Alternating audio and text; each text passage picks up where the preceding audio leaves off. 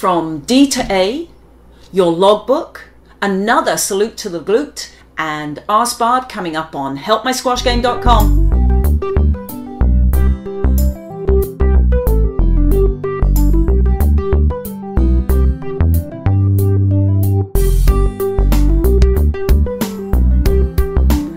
Hi, and this is Barb Cooper, and welcome to helpmysquashgame.com.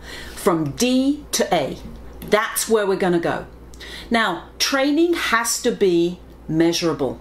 You have to be able to see your progress. So when you're starting to look at your game, you're going to have to become more and more accurate under more and more pressure if you're going to go from D to A. So let's look at a straight drive. Now, I flush this out much more on Play Better Squash, but I want to take a principle and get you to understand it. So you're going to always be playing a straight drive either when you're in control, when you need to be accurate, and when you're out of control, when you're desperate to be accurate. And accuracy means different things at different levels.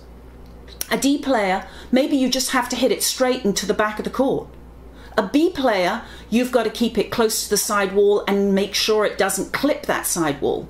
An A player, you need to keep that ball maybe 4 inches away from the side wall in order for the opponent not to cut it off. So when you practice, that's what you need to practice. Mark the court, maybe put down a line that's 2 feet away from the side wall and try and keep your drives within that 2 feet range. Then make it 1 foot.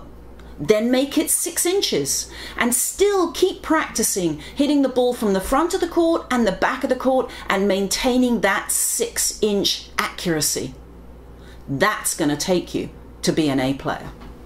Now, you remember in the last show, I was talking about logging all of your training. I found you a fantastic resource. It's Coach's Training Manual to Psyching for Sport by Terry Orlick. It's a wonderful resource.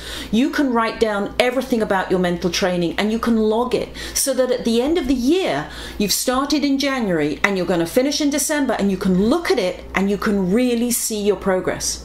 The other thing is, there's no weaseling out of this. If you've written it down, you're supposed to be practicing it. So make sure that you keep those logs diligently day after day after day, and at the end of the year, review them and really celebrate how much better you are.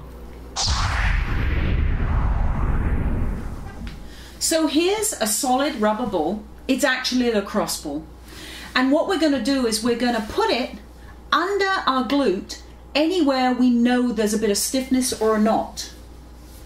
And then what I'm going to do is I'm supporting my body weight on my hands, and I'm slowly finding those knots. Now, I know it'll feel sore when you start, but trust me, do this, the pain will go away. You'll feel incredible.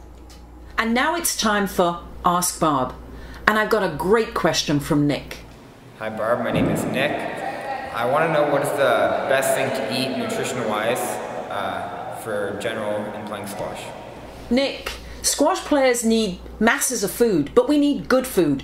So my recommendation to you is cook as much of the food as you can yourself. Lots of complex carbohydrates like rice and grains. Make sure you stay away from processed food, any sort of processed food and any sort of fast food. Get yourself really good fuel for your body to work with.